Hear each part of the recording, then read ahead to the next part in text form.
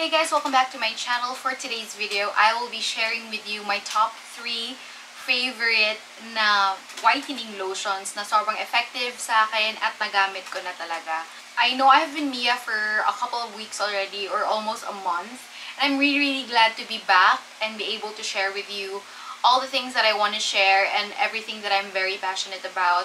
So if you're interested to see my top 3 favorite na whitening lotions, then please keep on watching.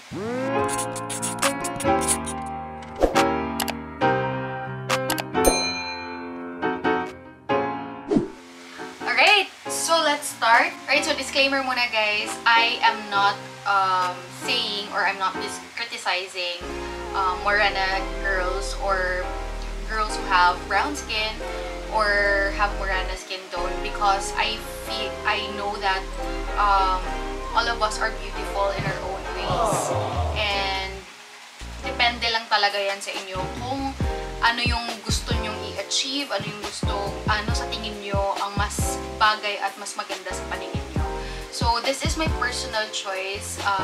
Feeling ko dito ako mas okay, mas bagay sa akin.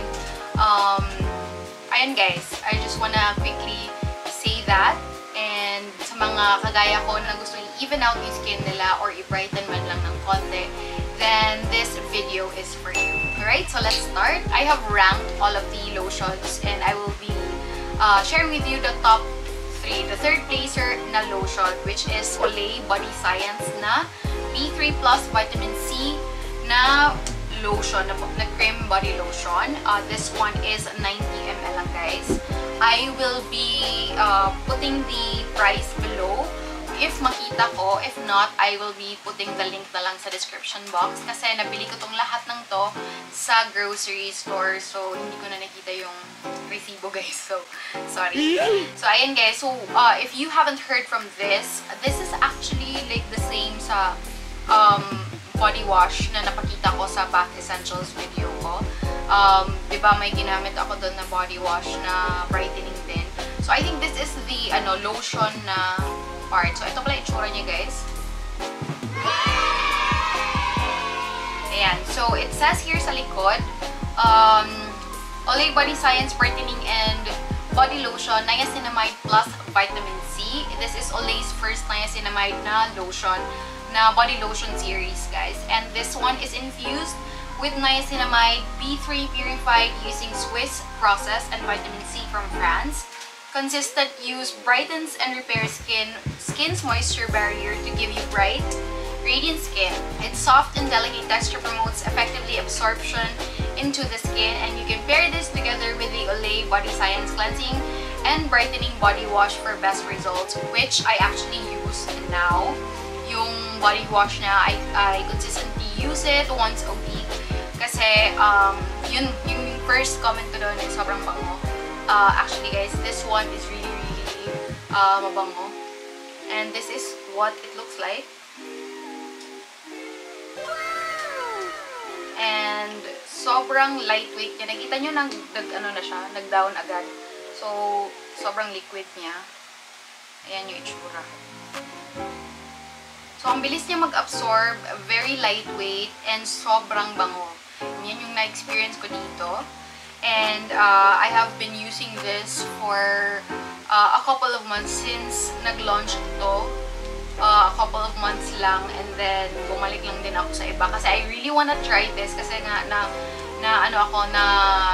impress ako sa body wash. First ko kasing na-try yung body wash, and then nakita ko na may lotion sila, so trinay ko na lang din siya. And for me, effective siya, especially when it is paired with a body wash. So ayan, top 3 ko siya. Na-part siya sa top 3 ko.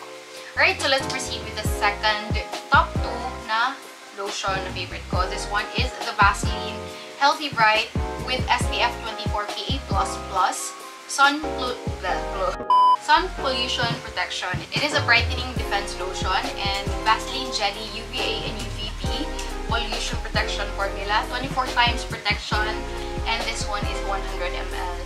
Meron tong mas malaki na bottle, but ito lang muna yung papakita ko since hindi ko na siya ginagamit. Binili ko lang siya for me to be able to share it with you guys. Although na-share ko na to sa isang vlog ko, which is the I think it was the glow up video na share ko last year or 2 years ago, ganun. That you could. So, ililink ko na lang dito yung glow up video if you haven't seen it para makita nyo yung difference sa before and after ko using this. I think you will be able to see my before and after kasi part to sa journey ko. Kung ano yung nakikita nyo sa akin ngayon, part to siya sa pag-achieve ko sa ngayon ko. So, ayan. So, Vaseline, Healthy Bright SPF 24 PA++, Sun Plus Pollution Protection. It refers to 24 times UVB protection compared with not using the product. This one is really perfect for you guys na this is really perfect sa morning use, and kasi especially if you are just at home working or hindi kasi siya ganun kalaki na SPF na masasabi mo talagang sunscreen. So, yung SPF niya is just perfect indoors din para may protection din yung skin nyo. And ito pala yung itsura niya. Ito pala yung texture. Nice. Ayan. So, as you can see, hindi siya nag-ano siya agad. So, it means it is much thicker than the Olay lotion na pinakita ko kanina. So, ayan.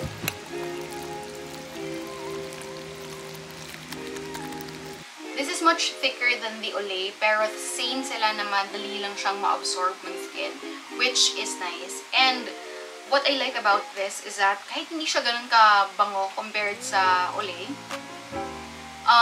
makikita mo talaga yung difference in the long run na mag-brighten talaga yung skin nyo. And makikita nyo talaga na effective talaga siya, guys.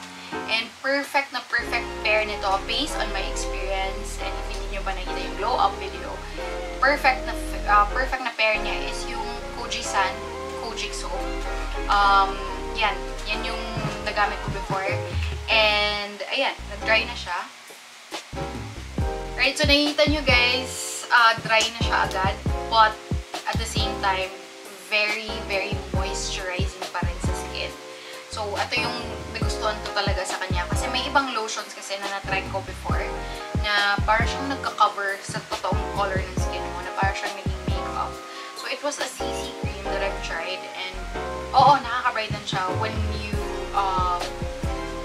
you're actually post sa camera or sa mga ganitong videos, nakaka-brighten siya. But, para kasi siyang makeup na once you touch it like this or na-erase siya, nakikita yung tunay na kulay.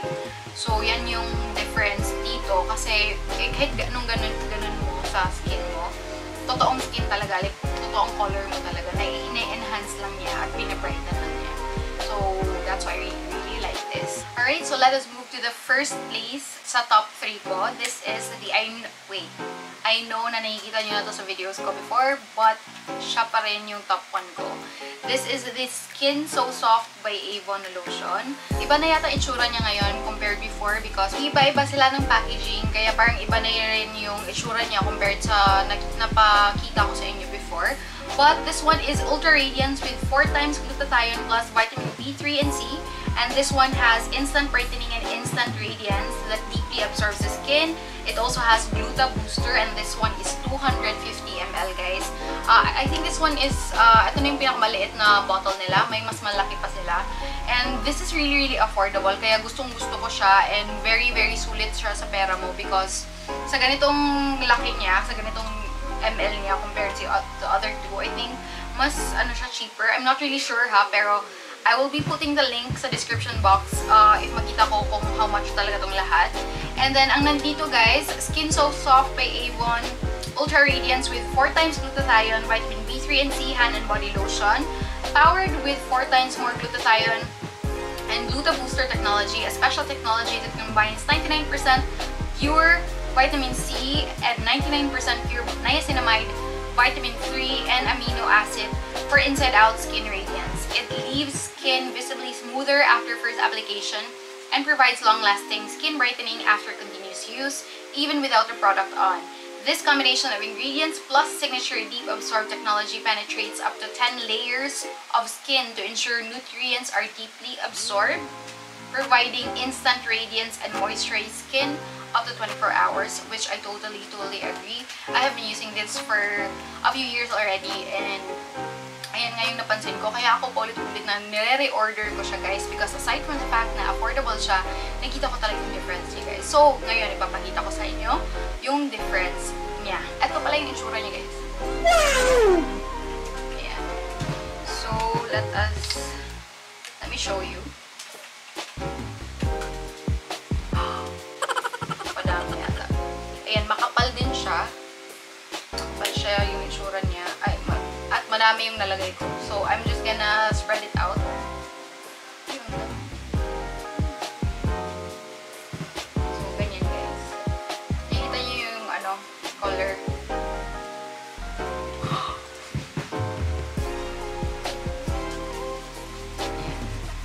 I-spread out lang natin. Saglit.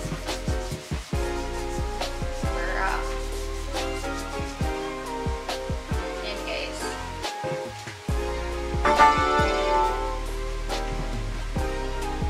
Ayan. So, nakikita nyo talaga na it instantly brightened my skin. Ayan. Kita nyo sa video. It instantly brightened my skin. Pero, this is actually not same sa sinabi ko sa inyo kanina na try ko na CC lotion na parang pag ganun mo sa skin mo, makikita yung tunay na kulay. Na parang tinatabunan lang yung totoong kulay mo.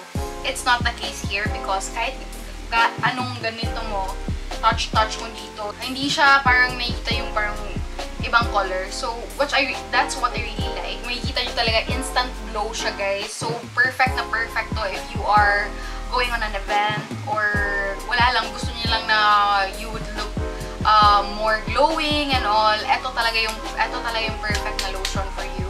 And if you're on a budget, I think this is perfect for you, guys. Kasi pag Avon, kasi 'di ba, parang flexible yung payment nila. Especially if you know someone na dealer sa Avon, then mas perfect ito, guys. Ayan, kita nyo naman yung difference. And ayun nga, so sa tinagal-tagal ko siyang ginamit, nakikita ko talaga na nag-i-improve yung skin ko, naglalighten and brighten siya, and at the same time, very moisturized yung effect ng skin ko. Hindi talaga nagda-dry yung skin, especially sa paa ko, yung soles ng paa ko, mabilis siyang mag-dry, and I really use this para every time natatapos ako maligo, ito talaga ginagamit ko para hindi siya dry yung feeling. So, ayan. So, yung downside lang na nakita ko dito is that hindi mo siya pwedeng gamitin na alone sa morning, especially if you know na pupunta ka lang somewhere na outdoor lang yung peg mo sa araw na yon. Wala kasi siyang SPF kagaya nitong Vaseline, but pwede mo siyang i-overlap ng sunblock if aalis ka and you know na magbababad ka talaga sa araw kasi baka mas magda-dark yung skin mo pag ito lang at more on outdoor ka sa araw na yun. Kasi ako, sa ilang years ko itong ginagamit, hindi na kasi ako masyadong umaalis. And if I do, I always use sunblock. Kasi yun na talaga eh. Like, parang if gusto mo namang ma-achieve, may gusto kang ma-achieve, you have to do a lot of things for you to be able to achieve it. So, ayan guys, yun lang naman yung nakikita kong downside sa kanya. Hindi din pala siya mainit or mabigat sa skin, in case you're wondering, kasi mas makapal siya compared sa dalawang pinakita ko. Yun lang. But also, this one, advice ko lang din, hindi din siya pwede pang matagalang outdoor activity because yung SPF niya 24 lang. Mas better talaga SPF 50 and above yung gagamitin nyo if beach kayo or if more on outdoors kayo on that day para mas safe lang, especially if you are using vitamin C na serum or anything na harmful na acids na pampa-whitening. Mas madali kasi siyang magda-dark or parang masusunog yung skin nyo if wala kayong protection na gagamitin. So, disclaimer and FYI lang in case you're wondering. Alright, thank you so much guys for watching. I hope you learned something from this video and I hope you enjoyed watching it. If you came from this video and bought something that I have recommended, please don't forget to tag me on Instagram at HazeOfYear. And don't forget to like and subscribe, and I'll see you guys on my next vlog.